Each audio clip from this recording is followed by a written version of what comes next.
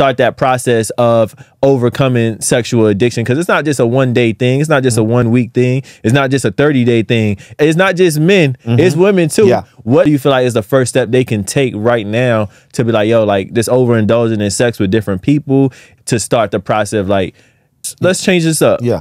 First thing, man, you gotta admit you got a problem, brother. That's the first thing, admit that problem, Never hear what you never reveal. Yeah, exactly. You gotta admit you got a problem, man. And then once you admit you got that problem, man, then you gotta seek out, how do I get help? And so, man, there are sex addiction meetings all day, man.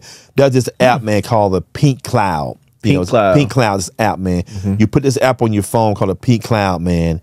And the way it works is from 6 o'clock in the morning, brother, to midnight, there are meetings all over Atlanta, brother, where it's sex addiction meetings, alcohol anonymous meeting, or narcotics addiction meeting called Pink Cloud, man. Pink Cloud. You know, you can go to meetings from the south side of town, the Buckhead, Brookhaven, Alpharetta. I'll sponsor the first 10 people. First 10 people? All right, DM Evolving Through Experience, first 10 people, and then I'll match that. I'll match his 10. Yep.